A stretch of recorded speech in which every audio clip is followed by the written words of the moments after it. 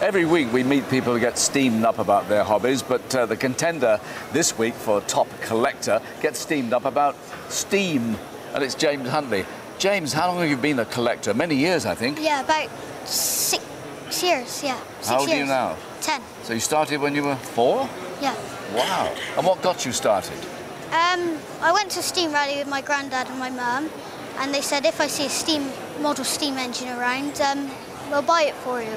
So they bought it for me, and it just started from then. And what was that one? What was the first one you ever got? It was a Mamod stationary steam engine. And Mamod's a famous maker, is Yeah, it?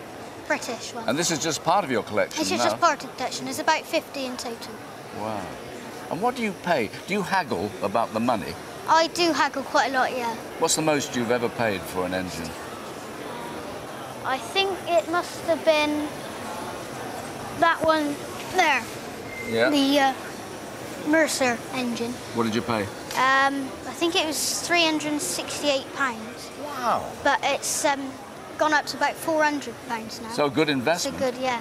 What is it that turned you on about steam? What do you really like about it? I'm not really sure. I just like them, really. Is it the smell? I do like the smell. The smell is nice, and I just like them, basically. Yes, fair enough.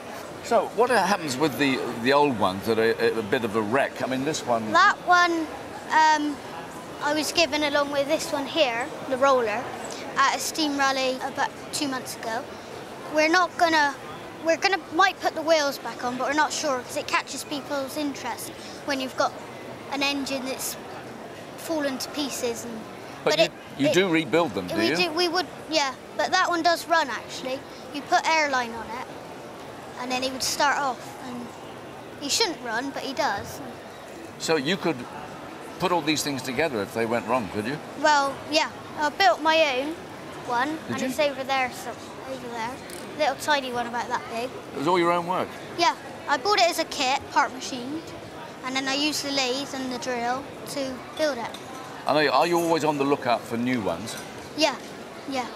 But I prefer looking at the finding the odd and unusual ones that you won't find another one like. And you've got a mate who helps you around as well, don't you? Yeah. Who's that? My brother. He's around here somewhere. I don't know where he is. And is he as keen as you are? No, but he's not interested, really. He's interested in killing people. Killing people? Yeah. He just likes watching programmes about killing people. Oh. And all you care about is? Steam engines, really.